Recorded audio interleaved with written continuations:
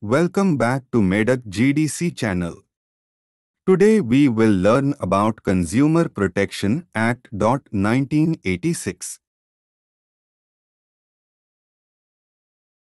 Consumer protection is a type of protection which is provided to the consumers against the effect of malpractices of the marketers and firms and the social evils such as corruption, ill treatment, exploitation, unhygienic working conditions, injurious manufactures, deceitful market practices including black marketing, overcharging, misguidance by advertising, mislabeling, misuse of trademarks, patents, etc.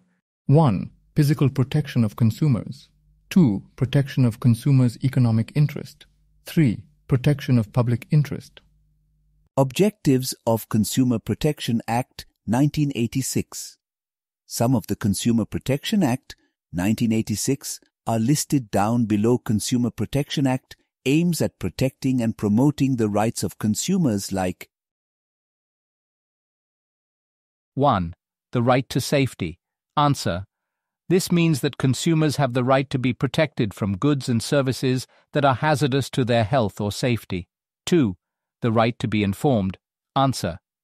This means that consumers have the right to be given accurate and complete information about the goods and services they are buying.